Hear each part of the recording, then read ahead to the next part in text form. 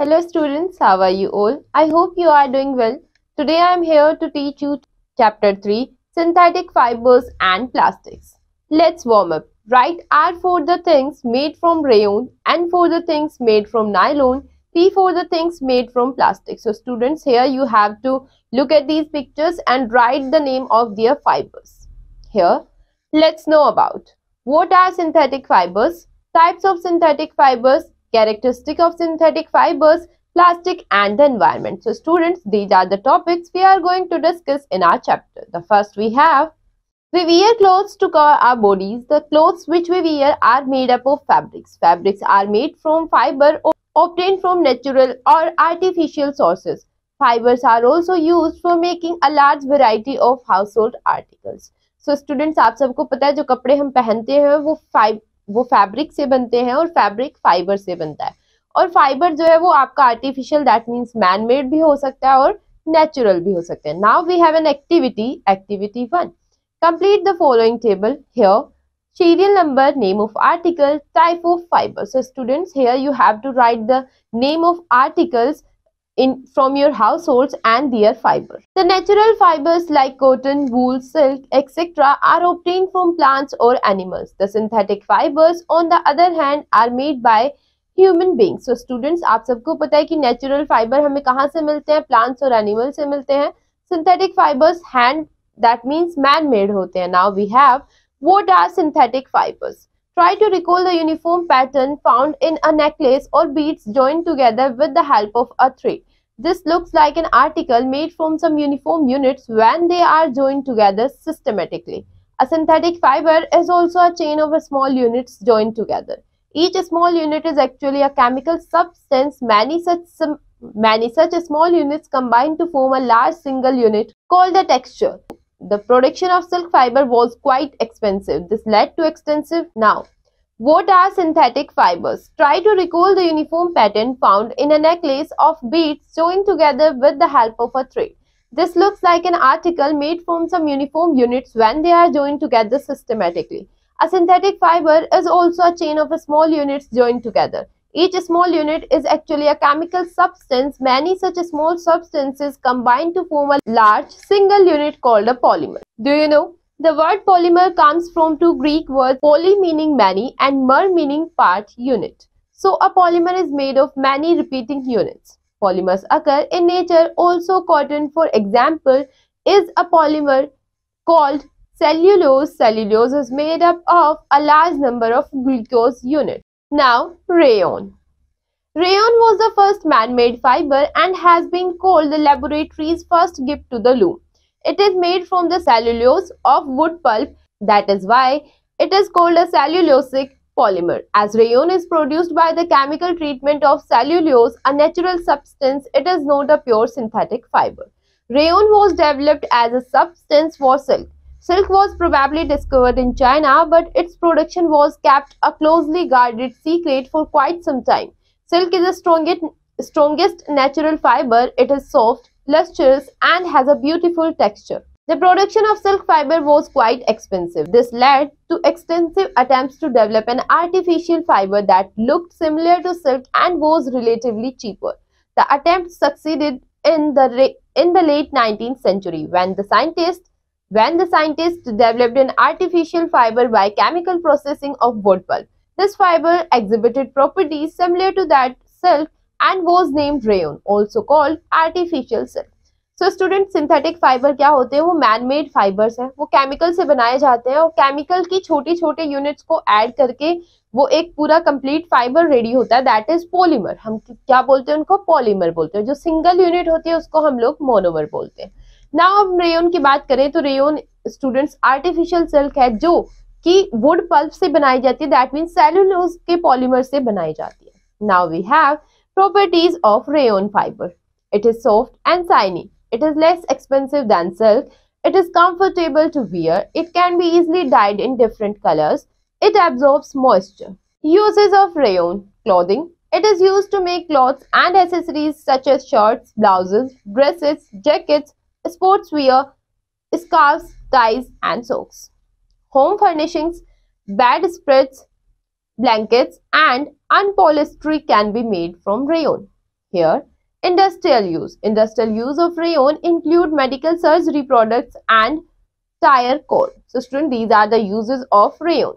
Here, look at the pictures we have. Rayon cloth, rayon carpet, different things made of rayon. Now we have nylon. Nylon was the world's first fully synthetic fiber. It was developed by the US scientist Wally H. Carruthers and his associates. In 1930s, it was produced from coal, air, water and agricultural byproducts. Now we have properties of nylon. Nylon is very strong, that means has high tensile strength. It is shiny and classic. It is of lightweight. It absorbs less water and dries quickly. It has wash and wear properties, that means it does not require ironing. It is soft and smooth. So students, ये किसकी properties है? Nylon की। और nylon पहला completely synthetic fibre था जो कि हमारे यूएस के साइंटिस्ट ने प्रिपेयर किया था। Do you know? Nylon was formed almost at the same time in New York and London, therefore it was named as nylon. So student, nylon जो है सेम टाइम पे फॉर्म किया गया था न्यूयॉर्क और लंदन में, दैट्स व्हाई इसका name क्या है? Nylon. Now we have uses of nylon. Nylon is used in clothing to make dresses, track suits, socks, swimwears, raincoats, stockings, shorts, etc. It is used in making curtains, bed sheets, etc. Now we have another use of nylon. It is used in making ropes, parachutes, fishing nets, toothbrushes, car, seat belts, sleeping bags, racket, strings, tires, umbrellas, etc. Look at the picture, different materials made of nylon. Here, polyester. Polyester is also a synthetic fiber. Polyester, as the name suggests, is a polymer of ester.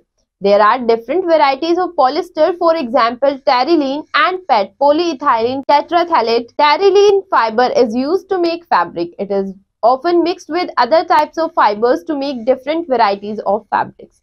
Here we have some properties of polyester. It is very strong, it is stretchable, durable and does not sink. It resists wrinkles, it is easy to wash, it dries fast. Students, look here, we have check and mate, as we already read about these things, so you can do it by yourself. Now, uses of polyester. Polyester is widely used as a dress material. You must have seen people wearing saris, shirts, dresses made of polyester. Polyester is popularly combined with natural fibers and man-made fibers to make wrinkle-free fabrics. For example, polycoat is a mixture of polyester and cotton. Similarly, polywool is a mixture of polyester and wool. Here, polyester is also used for pillow stuffing. PET is commonly used for making bottles and storage containers. Look at the picture, polyester duster. So student, these are some uses of polyester we have now. Acrylic. Acrylic fiber are synthetic fibers made from the polymer polyacrylonitrile. These properties of acrylic fibers are similar to those of wool. It is soft, lightweight and warm. It is therefore used as an alternative to wool. Acrylic sweaters, socks and blankets are widely used by people because they are cheaper than wool and are resistant to weathering. Here we have advantage of synthetic fibers. Synthetic fibers have some very useful properties as follows. Synthetic fibers do not corrode or rust. They can give in various colors. They can be made in different shapes. They are very strong. They are inexpensive.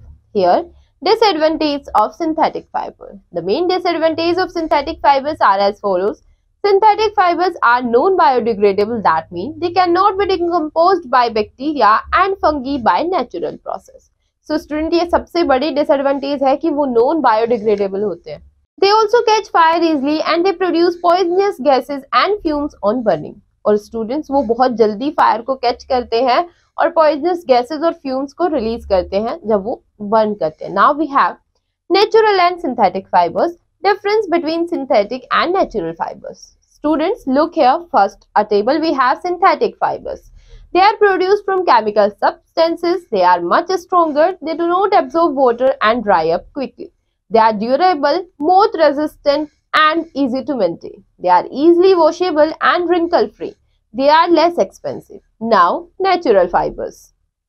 They are produced from natural substances. They are not very strong. They absorb water and take time to dry up. They are not so durable, affected by moth and difficult to maintain. They are not easily washable and wrinkle free. They are expensive. Here we have an activity, students. Take two cloth pieces of same size, roughly half a meter square each. One of these should be from natural fiber, the other could be a synthetic fiber. You can take help of your parents in selecting these pieces.